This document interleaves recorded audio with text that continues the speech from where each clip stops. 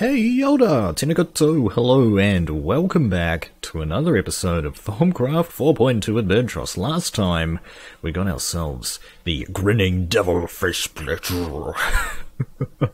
It looks pretty awesome, pretty menacing, pretty grinning devilly, and I've got my axe of grinning deviliness. No, it's just the axe of the stream. I've got a cool little invention here that I've made off camera. I actually posted about this on Twitter. If you want to go ahead and follow me on Twitter to get some live updates on what I'm doing here in the Thaumcraft world, I occasionally post screenshots and just talk about what I'm doing as well as other stuff to do with the channel. So, what the heck is this thing? It is a mass of essentia tubes just kind of sitting around doing nothing, but really what it's, the idea is, in Thaumcraft 2, you know, sort of dating back a couple of years ago now to my Thaumcraft 2 Let's Play, there was an item in that, a block called the Vis Pump. Now, what the Vis Pump allows you to do is to send Vis in one side and eject it out the other, and it can be attracted to the one side. So, if for example you have Vis that needs to travel a long distance, then you can bonk it in the middle, and it'll increase the TCB. The thorms per cubic block is what the pressure system and that was known as. It's in the suction. It's known as suction in Thaumcraft 4. So anyway, there is nothing quite like that in Thaumcraft 4 except for a buffer. So if we go ahead and get Thormy out first and talk a little bit about suction, or more specifically suction in relation to the buffer. So the essentia buffer has a suction of 1 by default, but you can increase it up to 32 by attaching arcane bellows to it, and I have 2 bellows here, meaning that its suction is now 64. Where's my tuning fork? Let's get that out. So I'm not going to, just before we get started a little bit more with this, I did invent this, but when I say invent, I don't mean that I'm not the only person that came up with this. I'm sure tons of other Thaumcraft players have sort of come up with a system like this, but I just sort of made it by myself without referring to any guides. Anyway, here it is. The essentia buffer has a suction of 64. Now you can see this little red band on the side as well. So the suction here is 0. You can shift click with your wand, and it's got 3 different settings. The suction over here should now be 63 because it's going into there, the highest suction. It looks like it's we could actually reverse the system, couldn't we? We should be able to, actually. If I do that, this might actually work. Are you drawing? Yeah, it looks like it's drawing. There we go. So that's all you've got to do to change it. Anyway, so these red bands, basically the suction on this side gets choked back to 0. So the idea is over here, the suction is 63. So it's drawing essentia in along this tube here. We've just got some elbow over here to demonstrate. And it is being attracted into the buffer more than it is the jar. The jar, of course, has a suction of 32. Up here is a suction of 33, so this wants to head out that way. Essentia always wants to head towards the highest suction, and I guess the way that it works is that it'll look in every block around it and say, okay, this one's higher, so I move there, right? So, yeah, so all of the elbow is moving towards the buffer. Now, I was a bit worried that this might not work, but it turns out that it does. When it's red like this, it means that the suction on this side is 0. So the essentia buffer is doing nothing for the suction over here, right? Suction over here is only 1 because of this jar that's over here. You see where I'm going with this? The essentia is coming in one side and it's going out the other. It doesn't really seem to make sense because if you look at the suction here, it's 64 and then it's, you know, 1 over there. I'm not entirely sure exactly what's going on there, but basically it works the way that I want, even if it's a little bit sort of with the logic, but it's working, right? It's working sort of as intended, which is really, really awesome. So you can have really, really long piping networks of essentia, and you can have something like this in the middle to be able to route the essentia, you know, to somewhere else. And the cool thing is that you can just chain these together. If you have a really, really long system, you can put 2, 3, 10, or 3,000 in a chain if you want. It'll work just fine. But there is one small problem with it. It is very, very slow We haven't even gotten half of a jar while I've been talking to you guys, and there isn't really any real way to make it faster. The problem there is that the suction is untyped. Untyped suction means that it will attract any essentia towards itself. It's not just a locked suction like this guy over here is. That's only going to attract airbar, right? So this is untyped, and the untyped is always a little bit slower for some reason, as I've seen when I'm working with the alchemical furnace.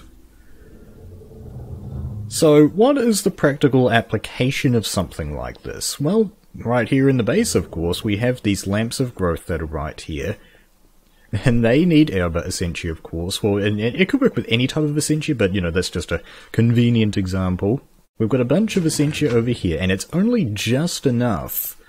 Well, I think in most cases there's actually a heap of essentia still, but, you know, if this was any further back, it would be really nice to be able to put one of those in to send essentia out into the world. And I'll go ahead and go upstairs a little bit more. Another really nice example with it is that you can use it up here, for example. I've got a couple of these set up in my system. I've updated it a little bit. Yeah, I think you guys have seen most of this, but I've gone around to this side and I've started adding in these. Now that I've got myself some more gold and iron, I can splurge a little bit and get this going on. So the problem here is that these jars over here only have a suction of 32, and 32 is nowhere near enough to route, or to suck all the way from something like your alchemical furnace, right? Right. Which is why I've got this thing right here. It should be noted as well, I just want to, let's go back down here and just highlight the fact that this is working. It is pulling essentia out of here and plonking it in here, even though there are no jar labels. That's what's really cool about the system. You don't need jar labels. Jar labels, to be honest, will actually make the system a little bit more tricky to deal with, because it has double the suction of a normal jar anyway. So the idea is, I was doing this a little bit before. Where's my hole? There we go. I was burning up some bone meal, because the bone meal breaks down into sensus. And so I had the system set up to where it was pumping stuff out. But then I realized, and that's what made me prompt to put this right here, because the smoke was happening right here, that blue smoke, and I was just like, oh, okay, it can't reach all the way to my alchemical furnace, so I put one of these in, and the thing worked a little bit better. Interesting fact, I think this will actually work, because this is untyped suction, and this over here is untyped suction 2, I think that'll actually make the system work a little bit faster. We'll have to test that at some point. I was doing a bit of work before and I noticed that. Cool beans, that's what's going on there, and I've just realized it wasn't actually part of the initial design for this essentia system, but because I have set it up to where each of these jars has its own private network, thanks to these filters, what we can do later on when we have bucket loads of iron and gold to spend on essentia tubes is that we can actually route these down, and we could potentially send them over to the alchemy lab to connect up our essentia storage here to our alchemy lab, which is pretty awesome. Once something like that gets set up, that'd be fantastic. But yeah, so this is a heap of work. This is a lot of today's work, about 2 or 3 hours or so of me just kind of piddling around with the essentia tubes and stuff like that, getting everything all set up. I think this is pretty cool. So and also as well, because I've got 2 of these on here, the reason that I have 2 is so that if I have a jar here of spare essentia, I can go ahead and bonk that down, and this thing will pull it out and put it in the right spot. Only half of the essentia system is plugged in at the moment. I will need to get the other half sorted out at some point, but yeah, that's going to have to be for another day. In today's episode, oh, and I wanted to demonstrate as well with this, by the way, because I was saying that the untyped suction with this jar label. Let's just, before we get on to the rest of today, I just wanted to demonstrate that what I think would be really awesome is if you could bonk this right here.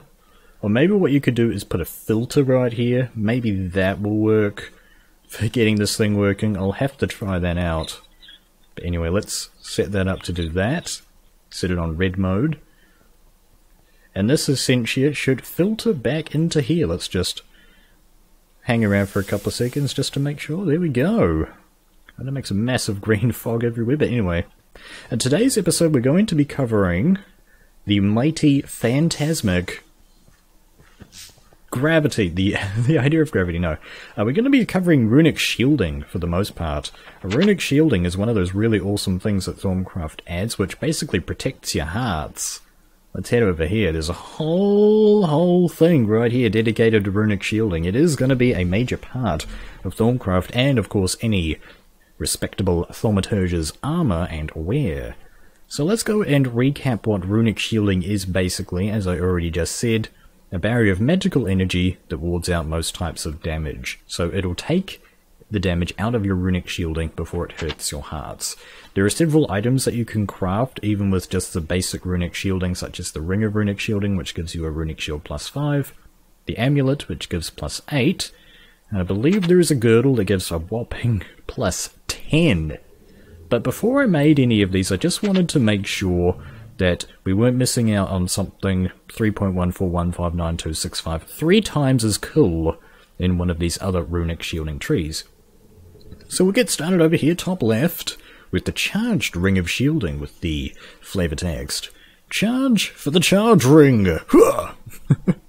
It requires 6 Potentia, 3 Prei Cantatio, and 3 Tutamen to purchase, so let's go ahead and pick that up. When we read about it, it says that this is a specialized version of the Ring of Shielding.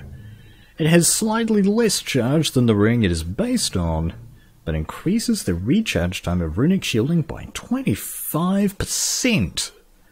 You can wear more than one of these rings, effectively halving the normal recharge time. Well, that's cool.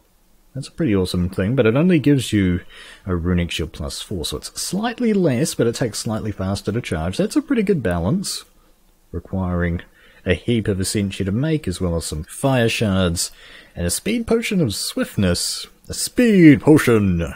Faster than your average potion, as well as a balance shard, and of course the actual Ring of Runic Shielding itself. So that's like a double infused item right there. Pretty awesome. Okay, that's one down. Let's go for the next one, the Revitalizing Ring of Shielding. Go ahead.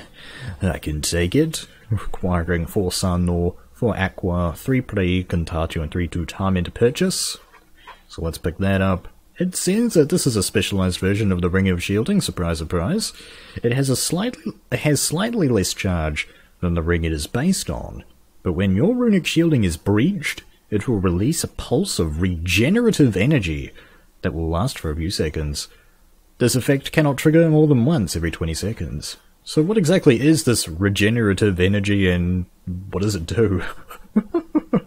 Regenerative energy? Oh, are we talking like it'll help out your hearts? Okay. Pulse of regenerative energy. So it seems like it's going to give you the regeneration potion effect. Now that is good. That is a really good one, actually. That is really good. If it gives you a regeneration buff, that would be fantastic. But how long is that pulse, though? We're going to have to make it and find out, aren't we? Yeah. So I guess it lasts less than 20 seconds, so it would heal a heart or two. Okay. You'd rather just have a regeneration potion, honestly. Rather than spending a regeneration potion making one of these things, you're probably just better off having the regen potion now that I think about it, but having it all bottled up in a ring would actually be is also pretty good. We'll move on to the kinetic girdle of shielding. You're going to regret that. Requiring 6 iron, 3 Prei Cantatio, and 3 Tutamen to pick up. So what does this one have to say about it? It has a slightly less charge than your girdle it is based on, of course, but when your shielding is breached, a detonation of kinetic energy will be released, damaging and shoving back anything nearby. A detonation of kinetic energy. Wow! Wow, that is cool. That one's actually really expensive too. Look at those aspects. You almost need 3 filled jars of stuff. They're not particularly expensive though. It doesn't. This one's a potion as well. Instant damage. Detonation. shoving anything back nearby. So it's like, is it a knockback potion or is it an instant damage potion? That one's pretty cool. So it has a Runic shield plus 9. Well, that's, you know, that's... If you're going for your girdle of Runic shielding, you might as well go for your kinetic girdle of shielding, because that's almost as good, but it's way better. Well, almost as good Runic shield. I mean, yeah, because that's a huge Runic shield, and that's also really huge. So, you know, I can understand going for that one. I would go for that one if I was making a girdle of shielding. So the final one here is the Amulet of Emergency Shielding. You can't get me that easily. If I had to guess, this is a Runic shield that will come up when our shield is breached. That one is going to require 4 Terra, 4 Wakwas, 3 Prey, Cantatio, and 3 Tutamen, but we don't have enough Wakwas. So let's quickly pick some up. Wakwas is over here. Get that down and check it out. What do you have to say, Amulet of Emergency Shielding? But when your shielding is breached, this upgrade will instantly add a charge to your shielding amount. Yeah, that's kind of what I guessed. The effect cannot trigger more than once a minute. Whoa. Okay. So it has plus 7, but when it depletes, it will give you plus 8. Okay. Okay, that is also pretty good. Again, if you're going to go for the amulet, you might as well go for this too, because that's almost as good in terms of Runic shielding, but that is a huge... That is fantastic. Yeah, so if you're going to make the amulet, you might as well go for that, in my opinion, because it's so much more powerful. Yeah, I'd trade 1 Runic shield to have 8 later, wouldn't you? I would. Anyway, that is the extra Runic shielding items out of the way. That's kind of what I was expecting, to be honest. Some different ways of manipulating the Runic shielding, which is pretty good. So yeah, the girdle and the amulet have impressed me. These two, not as much. I mean, what was this? Increases the recharge time to Runic shielding. Yeah, it's not too bad, but, you know, I'd rather just have that plus 1. You know, it depends how long it takes to charge. And this one as well, you know, like I said, the potion is really nice. So we've got one more thing here related to Runic shielding. The Runic shielding augmentation shields to maximum. And this one is one that we're actually going to have to research. So let's pick up our scribing tools and paper and check this guy out. Get that note, it's a sort of a greeniness. Cool beans, cool beans. We're actually almost out of ink in that, aren't we? You've only got a few drops left. This one's quite a small grid. Requires lucrum, permutatio, tutamen, and precantatio. Right then, let's get started with this one. So tutamen I'm going to look at first. Has instrumentum and terra. We could go instrumentum. I'm thinking ordo is going to be one that we're connecting to. That's going to be quite important. Yes, so we could go instrumentum. I think instrumentum is made of ordo. Yes, so we could go instrumentum ordo. And then precantatio, we could go potentia. But this thing needs to connect to that too. Okay. Because this will connect to ordo. Well, we could... Is there another way around to... Well, that's because we'd have to go perditio. You know, it would just be easy to have ordo right there. So I think what we'll do is have ordo right here. And there we go, now we're out of ink. Now let's pick up an ink sac. That's gonna happen. Just like new. Awesome. And then we've got lucrum kind of hiding over here that's made up of humanus and farmes. Okay. So we could do something like a Farmes Victus Sano. That would work. That can work. What about this? Cognitio. Okay. Yeah, that's probably going to be the quickest way, actually. So let's set that up. What about this guy? We'll set Tutamen up as well. That was going to be Instrumentum. Unless we could connect this to Instrumentum or something like that, could be pretty interesting. But yeah, let's set this up. So Lucrum was going Farmes Victus. If I can find that. Pick one of those up and some Sano. There we go. That's those two sorted out. Now all we have to do is connect this up. We could go... There's a whole lot of aspects that we can connect to here, so Not spoiled for choice, that's for sure. We've got Birdtross and Potentia. Okay, I found something, but it's going to be a little bit of a long shot. We'll go Mortus, then we'll follow that up with Hire, then we'll go Lux, and then we'll go Tenebrae, like so, and finally Birdtross. It's kind of higgledy-piggledy there. This one aspect challenge has been really fun to do. I'm really happy that I decided to do it because I've learned so much more about the aspects. Anyway, there it is. Runic shielding augmentation. Oh man. What has it got to say? This better be interesting. Rings, amulets, and girdles with runic shielding is all good and well. But surely you can apply this protective enchantment to other things? Of course you can! By utilizing the magic of thaumaturgy, copyright patent pending, you're able to add runic shielding to most magically stable pieces of armor. Magically stable items are those crafted from thaumium, enchanted fabric, or similarly magical materials. Only a single charge of runic shielding is added to the item, but you can enchant an item multiple times. This is expensive, and the amount of ingredients and essentia required will increase with each level. The Salice Mundus required will equal the level of shielding you want, and the essentia cost will increase exponentially. You can enchant existing runic items like rings of shielding as well. However, the cost is calculated based on their existing runic charge, making it an exceptionally expensive process. Okay. So what is this? Right, so okay, it'll put a runic shield on your armor, I see. And it says it'll do it from thaumium stuff, so it doesn't just have to be this thaumaturge's robe by the looks. So that's going to take your robe as well as Salice. What the? Holy, did you see that? It's going to cost 512? 512 Potentia? Really? Is added to the item. So do you have to step this up? Do you have to start at +1? Oh my god, you do. Oh my goodness. What is that? That's like 1,000 essentia? 1,000 Potentia? Oh my goodness.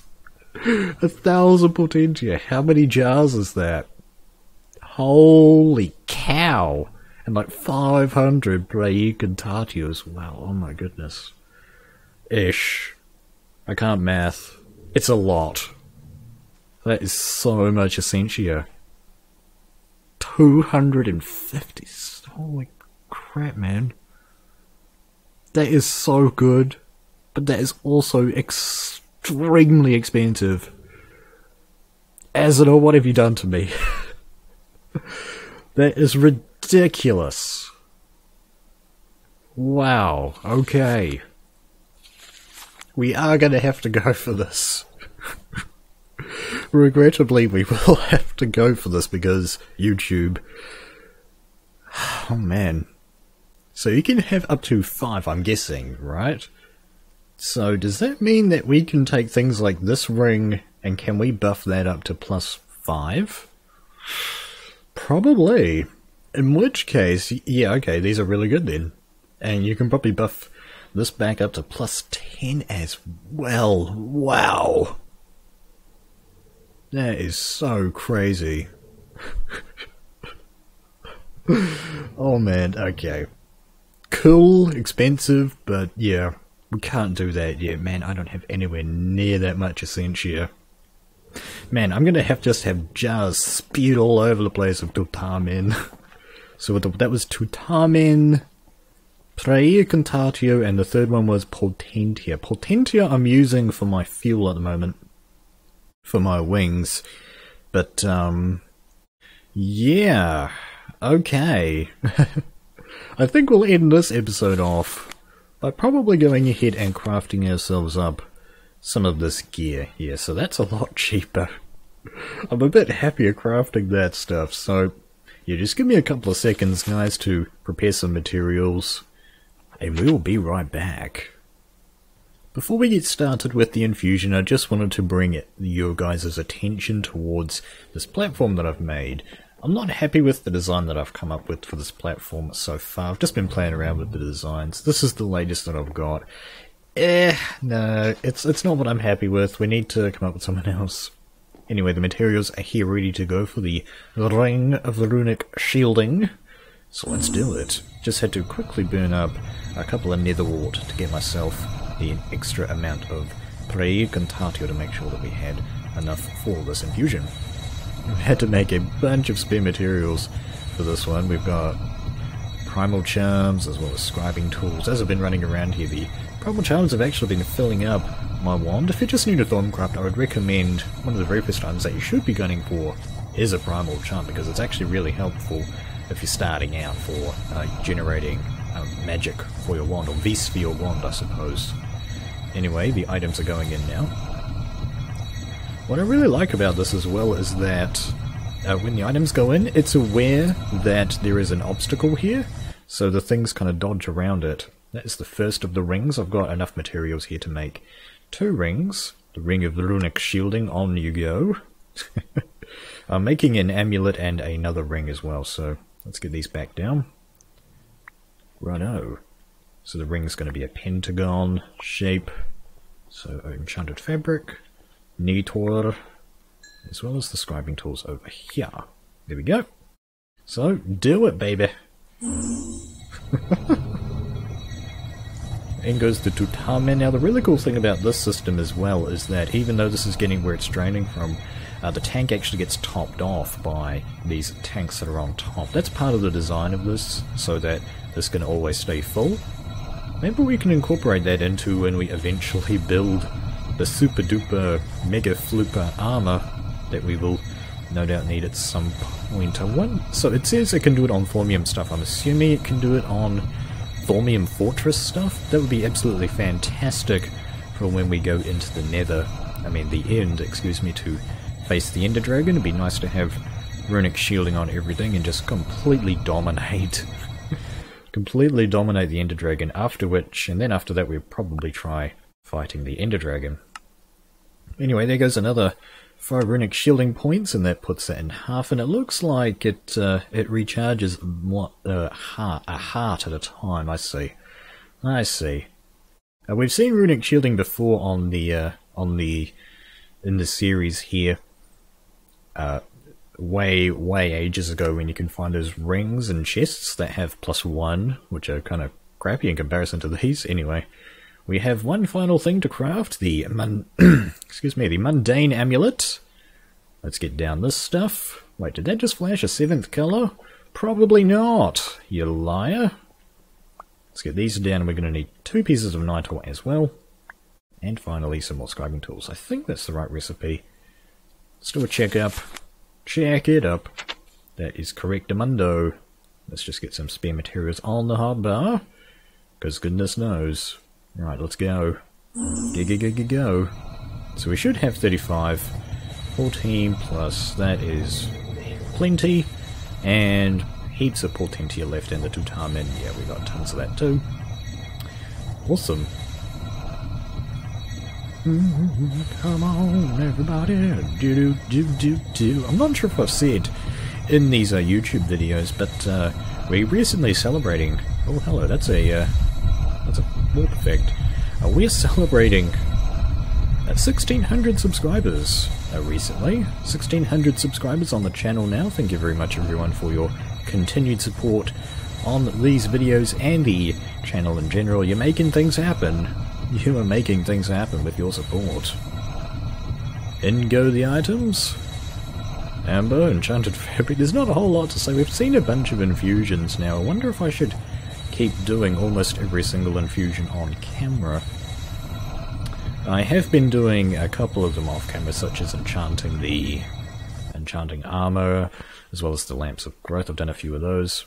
Oh, hey, is that animated? The Amulet of Runic Shielding. I forgot to actually scan these. Scan.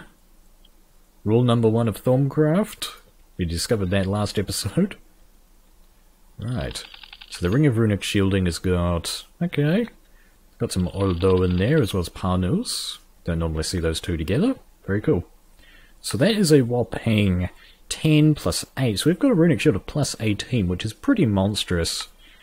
But we can make that even bigger, can't we? With all the various enchantments that you can do. Man, that armor one is just so ridiculously expensive, but we are going to have to do it. We are going to have to do it, which will be a pretty cool episode. That's going to take... Fusion is going to take for freaking ages. At least the aspects aren't too hard to come by. I probably have everything already. Where was it? Yeah, I probably have the capacity to make all of these, except maybe the Tutar, man. That's probably going to be the hardest one to come across. I've probably got this in coal down in the alchemy lab, and this, yeah, that's going to be a little bit harder to find. Greatwood trees or netherwort possibly, but yeah. So that is going to be it for this episode of Thaumcraft 4.2 with Birdtross. Oh, no, don't do that. We'll probably run a little bit over time here, to be honest, but that's okay. I'm sure you guys are enjoying the daily videos. I'm trying to get daily videos out at the moment. Let me know what you think in the comment section below of what has been happening. Thank you very much for watching. Kia kaha, and I'll see you in the next video.